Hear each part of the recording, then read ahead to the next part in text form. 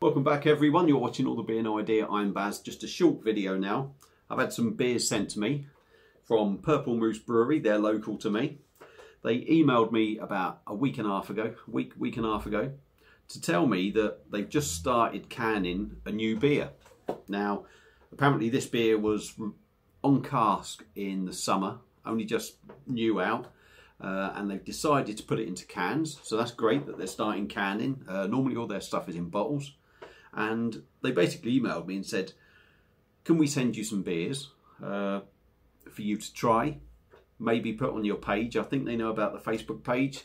Don't know if they know about the YouTube channel. I don't know, they must do, I'm guessing. So they asked if they could send me some, or if I'd like some sent to me to maybe try and review.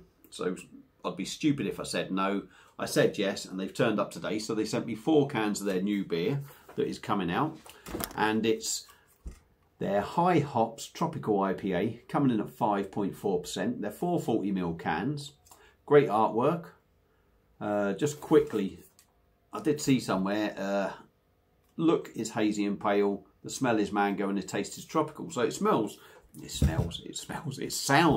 sounds like it'll be a decent one. They normally do traditional stuff, so it's great that they're going down this, if you like, craft route. So that'll be coming up at some point. So keep an eye out for it. Hopefully I'll be the first one to review it as well. Thank you very much, Purple Moose Brewery, for sending me that. If you do happen to watch this, I will give my honest view on it, so don't be offended. If I don't happen to like it, don't be offended. They are just my views on it. But if I love it, I will say. So thank you very much, Purple Moose, again. Thank you all for watching. Hope you've enjoyed the quick video, and I'll see you again on another beer review. Cheers.